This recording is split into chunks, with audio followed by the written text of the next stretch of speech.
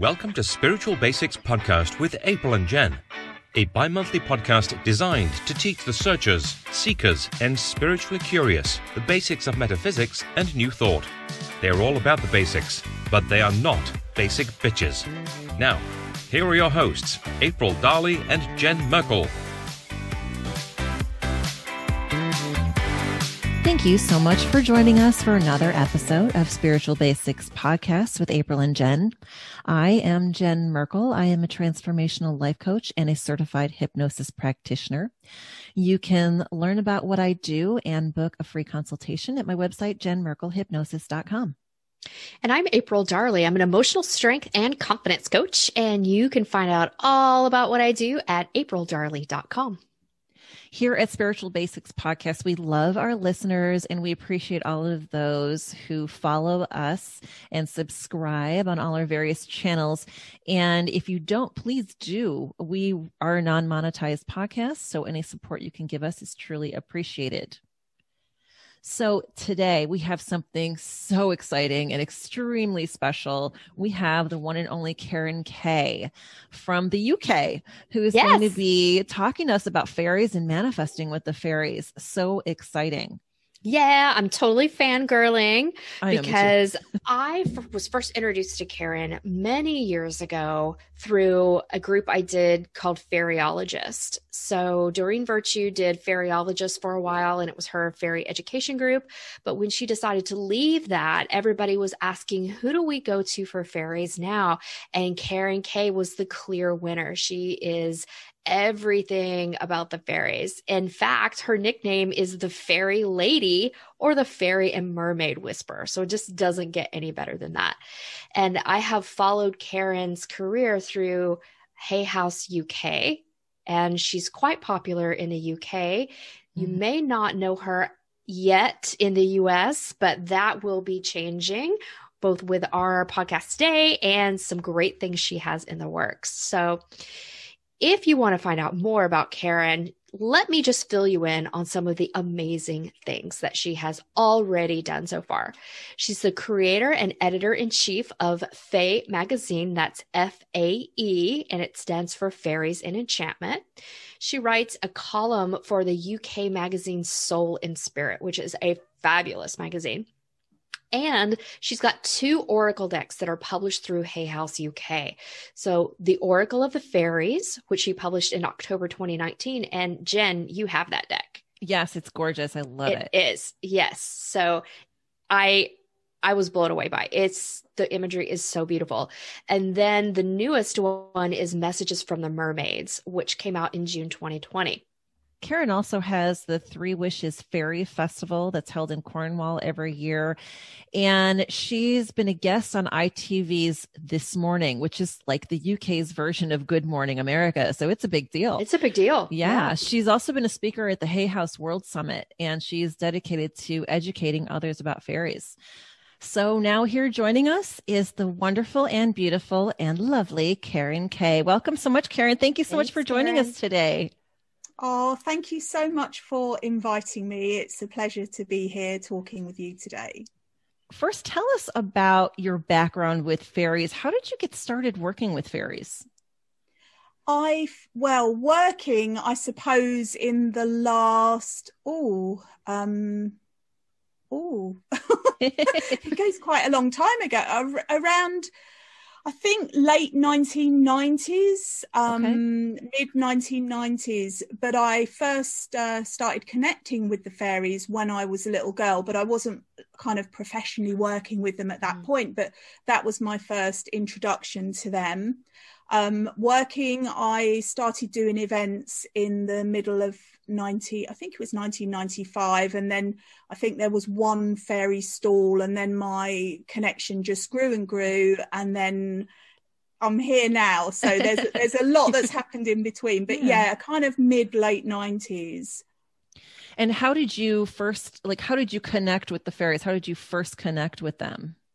Well, that would have been when I was a young child, and my parents separated. They divorced, and I went to live with my grandmother in a place called Charlton in South London, which is right where the the Maritime Museum is actually, and Okay. there's the line which is where Greenwich Mean Time is founded on, so it was quite near to there. I don't know why I've said that, but that's just come through. But yeah, she was a really avid gardener, and she was always in the garden. And so I just remember most of my memories from her, my early memories, were just being in the garden at her feet, because I was obviously little, and she'd be pruning the roses. There were so many roses, and she was really into the natural, beautiful, fragrant roses. So they were very, just lovely. And the petals would fall, and I would gather them up and put them in a little pot, and then I'd add water and I'd mash them all up, and I believed I was making perfume for the flower fairies. It was actually rose water, and every night I would leave it out in the garden, and every morning I'd go and check and it would be gone. So as far as I was concerned, the fairies were enjoying my little gift that I was giving to them. And I would see little lights, kind of little pricks of light. That's the only way I can describe it. And it was very natural to me. I didn't question it, because when you're a little child, your ego's not fully engaged, so you're more receptive, more open, and you don't really question things. It was a natural occurrence. And then as I came into my teenage years, I didn't know if there was something wrong with me, so I went to the opticians to get a test. I didn't say, I think I'm seeing fairies. I just said, can you just check my eyes out? And they said I had 20/20 vision. So that for me confirmed that what I was seeing was fairies. I don't know why I knew it was fairies and not angels, because kind of further down the line, I know that the angelic lights present as a larger, slower, more pulsing type of energy. And the fairy lights are dancing and darting around in very vibrant colours. So yeah, that was my first connection when I started really connecting with them. It happened very naturally. What an amazing story. So do you have a specific fairy or like a fairy guide that you like to work with on a regular basis? No, actually, I don't have a regular one. I have a whole heap of fairies. I'm sure they don't want to be called a heap, a flock of fairies, let's call them. Sorry, I don't want to offend any of my fairy friends. There are so many that come in with different energies at different times for different reasons. The main way that I perceive them tends to be telepathically. So I'll kind of hear them telepathically, I'll sense them. And another way over the last few years that they've started presenting themselves to me is through fragrance, and that they normally come in with the smell of toffee apples. Oh, okay.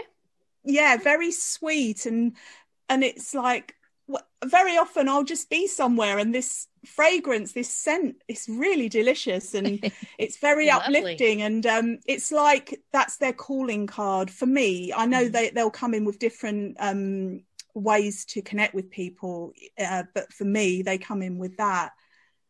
I love it. So what are some common misconceptions about fairies? Because there's a lot of legends and lore, and especially in the magical community, some people are like, yes, let's work with fairies. And others are like, don't you dare. Right. Yeah. So can you tell us more about that? Yeah, certainly. I personally feel that fairies have had not a great PR over the years, and with no disrespect to any group or anyone at all, the church did demonize fairies. And so instead of viewing them and looking at them as the beautiful guardians of nature, which is what they are primarily, they're nature. I don't really like to say nature angels, because they're definitely not angels. They're not angelic.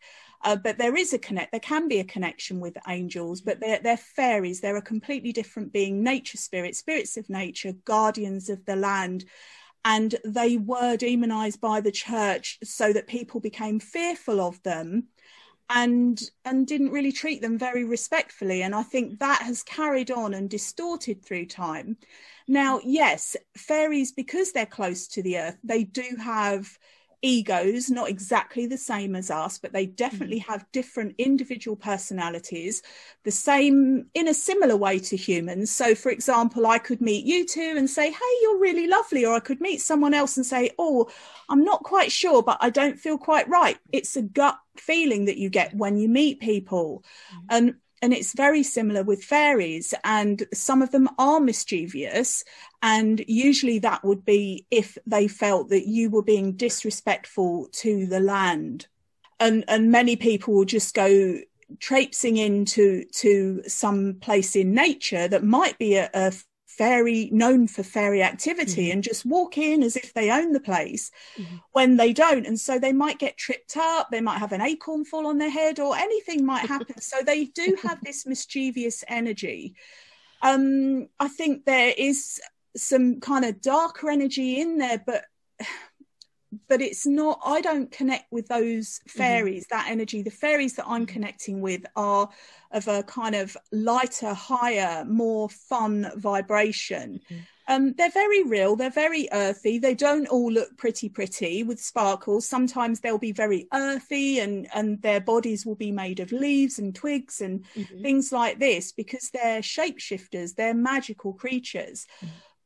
Because some, people do exercise caution, and I think it's good to be respectful with any being, otherworldly being that you're working with, and to just approach with respect, and also know that fairies, even though they're magical and they can grant wishes, they're not there for our beck and call. They're there primarily as guardians of the earth, and if we form a friendship with them, a bond with them, then we can work with them to actually manifest things within our human realm. So as far as deliberately working with fairies, how might a fairy help us? In what way would they be working with us toward what type of goal? Okay, so usually what I would say, especially for somebody who hasn't worked with fairies before, is you can manifest with them, and you can kind of manifest pretty much anything as long as they are willing to meet you halfway and you're willing to meet them halfway. Usually I would say that it's best to wish for something that is for the highest good of everybody and not a kind of selfish thing. I mean, you could wish for a car in a practical way, like, I need a car, I've got to get from A to B. It doesn't have to be a top of the range Ferrari or whatever, but just something to get me from A to B. I mean, I can't specify what anybody's individual wish would be, but for example, you could wish for that, and they could help kind of open doors that will bring it to you. So for example, somebody might say, hey, my friend's mum's selling a car and they wondered if you would like it, or we've got a new car, we've upgraded. And just be receptive and open to things happening in magical ways. You are, the one thing I do know, and I'm saying I know, and I'm getting lots of tingles as I'm saying this, so I'm not sure if I do. You're not likely to wake up one day and find a golden pumpkin carriage outside your home. That's not really likely to happen, although anything is possible. So it is about working in conjunction with them. So if you want to manifest something, then you meet them halfway. It's like a partnership, and just say, you talk to them as you would a person in a respectful way, either in your mind or out loud, and show them that you love and respect nature as much as they do, because that is the thing that will form the bond, the love of nature and the caring for nature. What are some of the ways that we might show that to the fairies? Like, what can we do to attract fairies and, kind of show them that that is important to us? Yeah, I think, well, one of the very simple things that you can do is, if you've got a garden or even a patio, or if you're in an upstairs apartment, you could put something on your windowsill in the flat or whatever, a little welcome sign. You see them, like, fairies are welcome here, or you could put a little gnome figurine or a fairy figurine or something that is an immediate sign that they're welcome. And once they know they're welcome, they will initially probably be curious. Although, let me just say, if possible, if you do have access to an outside area, I would always say do that first, because if you invite the fairies into your home, then much like when we set up this call, little things like computers and things, you know, they play, they're playful beings. Right. And so little things could start maybe moving around, or just I wouldn't recommend it if you're only just starting out working with fairies. So probably it's best to do something outside, or outside your front door. You could put a little fairy door in the garden or something like this. I don't recommend fairy doors in the home, and I have been berated by some fairy door manufacturers about that, but I just don't, you know, because I work with fairies, I don't think it's a good idea initially until you're more familiar with working with them. The other things that you can do to show your love and appreciation for nature is to pick up litter, pick up trash, and do things that show them in a real practical, physical way that you care about the environment. Also, using environmentally friendly household products. It's a very simple thing to do. So not the harsh chemicals, exchanging those for more gentle, environmentally friendly ones. I think that's it. And just, you can just maybe create a little fairy garden dedicated to them within your own garden, ideally. And just, it's about just being open and calling to them in your heart, either out loud or in your mind, and just say, fairies, fairies, please come to me. I wish to connect with you. And then they'll start checking you out. They'll scan you. And if they feel like you're on a, you know, receptive on that same vibration, then they can very well draw close. But remember, they have free will. So if they don't want to come, they won't come. They're not there as our servants or our little genies or anything. You know, it has to be their free will. Right. So other than fairy doors inside the home, are there other things that we should avoid when working with the fairies?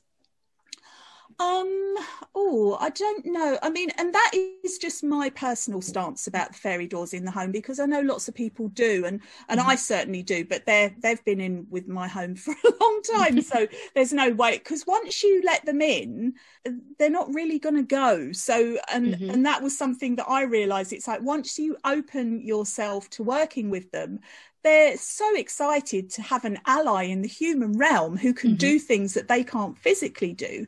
And if you're receptive to that, then they're not going to go. So that's the only reason. I don't think it's anything ominous. But remember that fairy doors are portals. They're portals to another realm.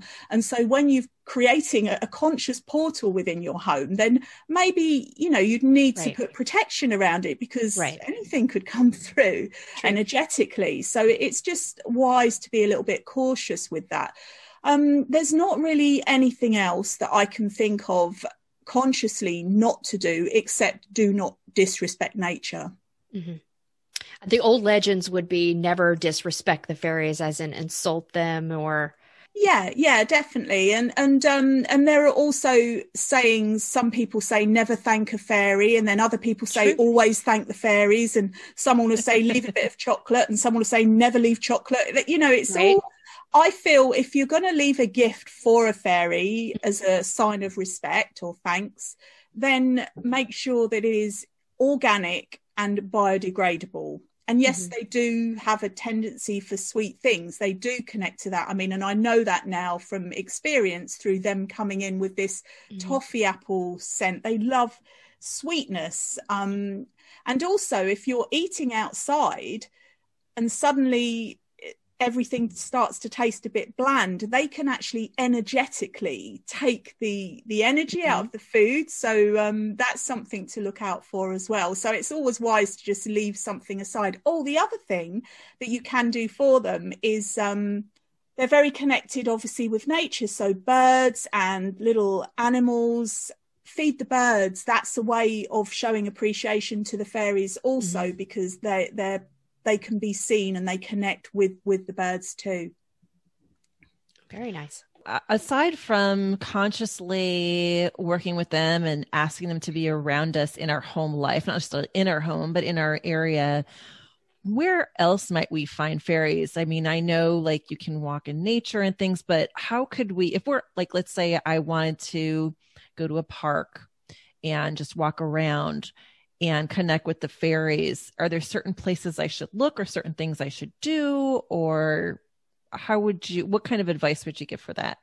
Okay, so I feel I can only ever really speak from my own experience as well, because there, as you said earlier, there's so much written down about fairies and everybody's different experiences. So anything that I share here is from my own personal experience. Of course, yes. And I feel that, or from what I've experienced, is that the wilder a place is, the more untouched it is by human hands, the more likely it would be a place where fairies would reside. Having said that, you can have urban fairies much in the same way that you can have urban foxes. So because they can change and they can come into urban places, but when you're outside, I would say just gravitate and trust, let your gut be your guide, really, your instinct, and go to where there are wilder type of areas within a park or an outdoor place.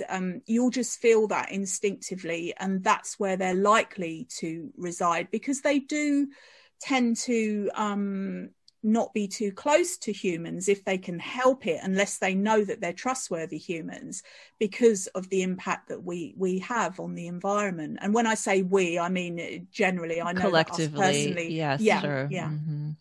And that's really great. I love that you talked about the urban fairies, because I live in a city and I know many of our listeners do. Mm-hmm. And I'm wondering, like, are there fairies near me? I mean, personally, I do know that there are, but a lot of people might not realize, you live in a city, or you might live in a high rise or even an apartment building where there's a lot of concrete in the area and there's not a lot of natural setting. But some of the tips that you've given as far as bringing fairies, onto your patio. I've got a really nice patio. And as soon as the weather gets nicer, I'll have some more plants out there. And I definitely want to build a fairy garden, just a little small one. But is there anything else you can think of that might help for people like me who live in a not so natural area? Yes. Well, the other thing that I was going to say earlier that I forgot, so thank you for asking me, is they will come around potted plants. So if you don't have access to a garden, if you are in an apartment, then bring in a potted plant, because every single living thing that grows, every plant, every flower, every tree has a fairy energy with it. So you will naturally attract, there will be a guardian of that particular plant, and that's a way to bring them in, having living nature, living natural things within your natural living environment. Lovely. One of your many accomplishments regarding fairies is your fairy festival. This is something that I just recently learned about, and it sounds so amazing to me. Now, are you planning to have one in 2021? Do you know whether you might? Well, it is booked. It's booked for June, midsummer. Okay. However, in our current unstable, not knowing what's going on within the UK, certainly at the moment, and worldwide, I'm not sure yet. But at this moment in time of talking to you, it is booked. It's booked with the park owners where we hold it. Where is that usually held then? At a place called Mount Edgecombe Country Park, which is right on the edge of Cornwall in the UK, which is where I live. It's on the edge of Cornwall and where Devon begins. So it's literally on the border. Okay. And it's just a really beautiful, it's an area of outstanding natural beauty. So it's full of fairies and lots of very old tree specimens and plants and things like this, and it's just really gorgeous there. So I'm hoping that it will happen in June, but if it doesn't happen in June, then I think we've all got to be flexible with these things at the moment. Course, so I'm open to it moving a little bit, but I really would like it to happen. The intention is there. So it is just a matter of seeing what the powers of be will will want. And I have thought about taking it online, but I'm in two minds about that, because it just won't be the same. Right. You cannot beat gathering in person on the land, having your bare feet on the land or shoes or whatever, just being in nature with lots of other like-minded and like-hearted people. You can't beat that. So I'm not sure if it would convert online. However, I could possibly do some of the workshops online from the speakers that come. In a typical fairy festival, in an in-person one, what kinds of things happen at the fairy festival? Okay, so the vision behind it, and this was very much inspired by the fairies. Imagine you are going to a normal festival, but it's in fairyland. So you're going to have a market area, which are like stalls, booths, and everything will be somehow connected to fairies, whether it's art or clothing or hair sparkles or glitter, anything at all connected to the we'll say elemental, because then that covers the whole genre, if you like. So it's not just limited to fairies. Fairies are part of the elemental realm, of which there are many different beings.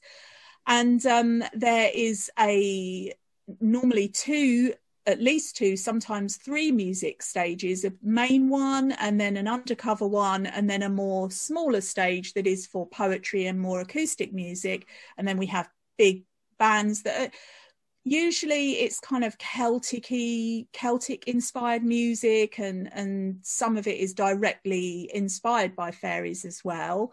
And then there are literally over 100 workshops and talks throughout the course of the 3-day festival. Wow. Awesome. That run in a tent, a marquee, and that can range from learning about fairies to fairy dance or fairy crafts or anything at all that's connected, and everything. The one thing for me is, and it's family friendly as well, so I want families to be able to connect with fairies, and not for it just to be exclusively for women or a certain age group. It's everybody is welcome as long as they come in peace. That's the only rule. Come in peace and you're welcome. And what I found is that you get generations. I've had like 3 generations, the grandmother, the mother and the daughter all coming, and it's so lovely.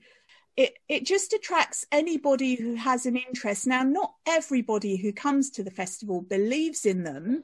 A lot of people do, but when they come, even people, and it's usually the guys that if they come, they've not been before, they can be a little bit skeptical.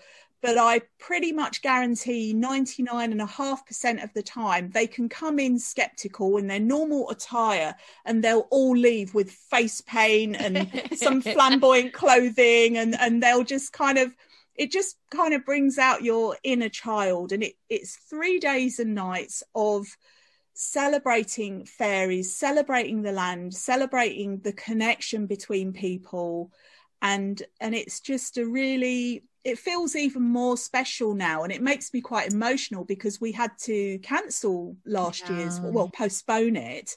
Sure. And I think when something's taken away, you value it more. We've been doing it since 2007, so it's been going quite a long time. Wow. Fantastic. Well, we want to go. Yeah, it sounds lovely. I have to start manifesting with my fairies and see if they can help me to get there. Because that would be great. Well, you can both come as my guests if you can get here. Thank you. That's so sweet. Yeah, right now there are a lot of obstacles to traveling to the UK for sure. But, we all know this is temporary, and at some point, yes, definitely. Mm-hmm.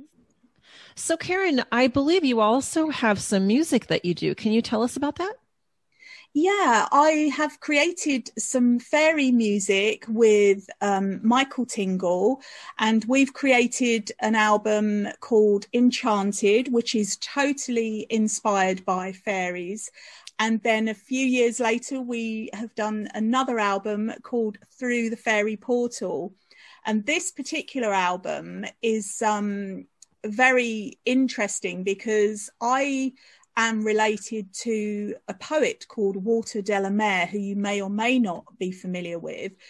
And he used to write about fairies and mermaids and magical things, and I never met him, but my uncle used to spend time with him. We're going back a long time.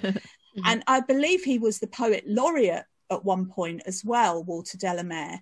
Okay. And which, by the way, that name literally translate to of the sea, so it's so natural that he would have to do with mermaids and fairies. And again, I've got tingles going through me now. So and that is my mother's maiden name, Delamere of the Sea. Lovely. And so it makes total sense because I see myself as what I always say is half fairy, half mermaid, half human. I know it's three halves, but maths was never my forte.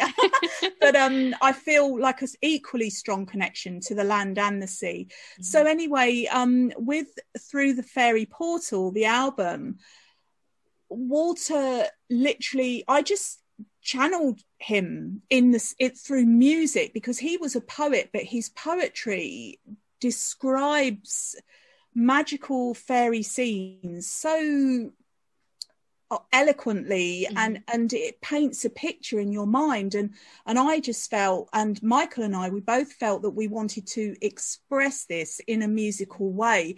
So there was some real magic that came through that, magical music, I would say.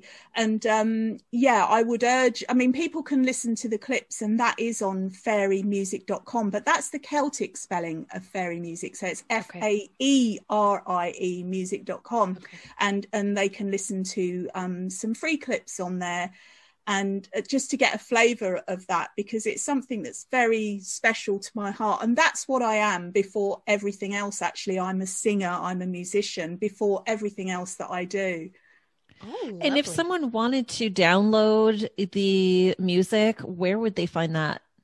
Well, it is available to download from fairymusic.com, but actually you'll find it on most download sites, wherever you can buy music, it will be. But if they go through fairymusic.com, then that will have all the links on there as well. Wonderful. Great. That's exciting. So, Karen, please, we would love if the fairies have a messages for us. Could you use one of your lovely decks, your fairy oracle that you have through Hay House, and pull a card for us? I will pull a card from Oracle of the Fairies. Which, by the way, is a lovely, lovely deck. I have the deck, and it's beautiful art, but beautiful messages as well. Highly recommend it. Oh, thank you so much. Yeah, the artist, Ginger Kelly, is a multimedia artist, so the images are very alive, and it's been really we've got the Fairy Queen of Light has come out to shine her light on us and everybody listening at any time, whether they're listening on replay or way into the future. So this message is timeless, and the Fairy Queen of Light comes in to shine her beautiful light over all of us, and to say that when there are shadows on our path, she comes to illuminate them. And I'm just feeling the energy now, so excuse me, it can be a bit overwhelming sometimes, in the sense that it can distract me from talking when I'm feeling this beautiful energy coming in, and she's shining her light on our future as well as our present, and just saying the future is bright, it will change, nothing stays the same. And even though it might feel like this is it forever, it won't be. Things always change, like the ebb and flow of the tides, like clouds floating by in the sky. Nothing stays the same. So this worldwide situation will not endure. It will change. It will get better. And she's just coming in to shine her light for all of us, to remind us of this and to keep this light in our heart and let that be our guide as we do move forward into the future. That's a lovely message and very timely for what we've been through collectively, but even for me personally, that really spoke to me. So thank you so much for that. Thank really you. appreciate it. So lovely. It's a pleasure. It's a pleasure. So Karen, if someone wanted to work with you either for reading or for speaking engagement or anything, what is the best way to get in touch with you? Well, the kind of portal of where all of my links are and contacts would be my personal website, which is karenkay.co.uk. And that's karenkay.co.uk. And from there's all of my social media links and media links if anybody wanted to work with me, either for a reading or for a speaking engagement. I'm on pretty much every social media platform, as I've got the same name, which is great, which is Karen K Fairy, and it's the traditional, not the traditional fairy, but the common spelling, which is Fairy. The American spelling. Yes. yeah, and it's the common one that most people know. But I do also work with the Celtic spellings as well, but not for this. So it's Karen K Fairy, and that's on Instagram, Twitter, Facebook. And YouTube. I've got my own YouTube channel as well. Fantastic. And as a help for our listeners, I will drop the links in the description for this episode, so they'll be able to just click on it and get there. Thank you. Well, thank you again so much for joining us, for enlightening us about fairies. And it's been lovely to talk to you. So wonderful. You have such an amazing, loving, kind energy. And it's so nice to bring that into our space. So thank you for sharing with us. We really appreciate it. Thank you. It's really, really my pleasure. And it's just it's flown by, hasn't it? Like the time just goes by so quickly. and likewise, the energy that's coming from both of you is really beautiful and uplifting, and thank you for doing what you're doing, because you're shining your light out into the virtual world, aren't you? And sharing your podcasts, and it's a real privilege for me to be a part of this as well. And I'm very grateful. Thank you so much. Well, thank you also to our listeners for all their support and for listening to us. If you know someone who might enjoy our podcast, please share it with them. You can find us at spiritualbasicspodcast.com. Thank you, everyone, for joining us. Until next time. This has been Spiritual Basics Podcast with April and Jen. Find full episodes on your favorite listening platform or visit spiritualbasicspodcast.com.